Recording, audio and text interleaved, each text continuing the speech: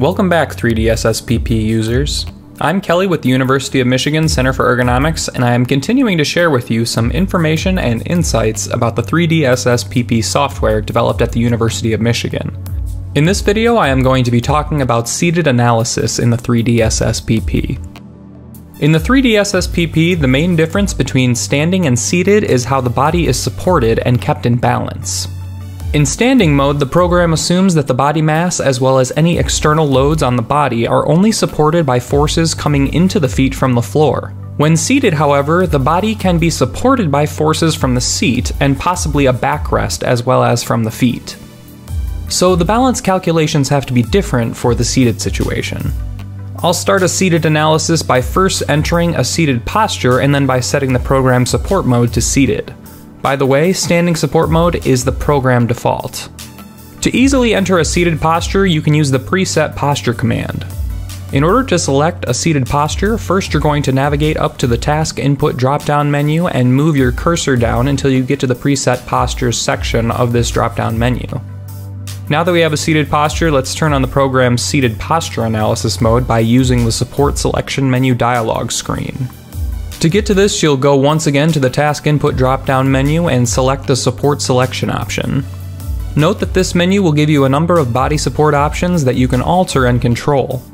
Whether standing or seated, you can use the upper left feet support buttons to tell the program what foot support is being used to support the body.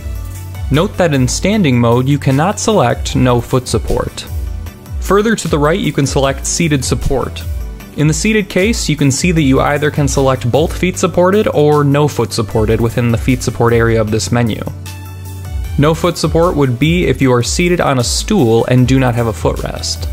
In seated mode, you can see that you have the option of enabling a backrest for the seat via a checkbox, and additionally you can enter a customizable backrest center height above the seat.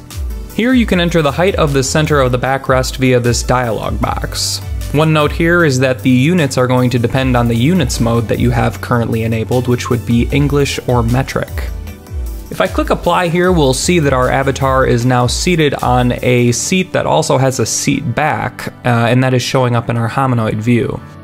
Note also that the center of the coordinate system used for the location measurements defaults to the back of the seat for seated analyses. Additionally, if you look over at the status window, you'll see that our typical display for standing postures has changed somewhat. In the balance area of the status window, you'll see that there is a new graphical representation of our current balance setup that now reflects balance in a seated posture. While it may look different to the balance display you see with standing postures, it works largely in the same way. Acceptable balance is inside the yellow boundary.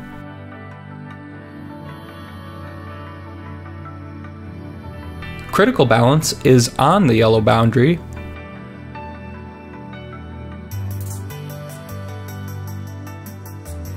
and unacceptable balance is outside of the yellow boundary.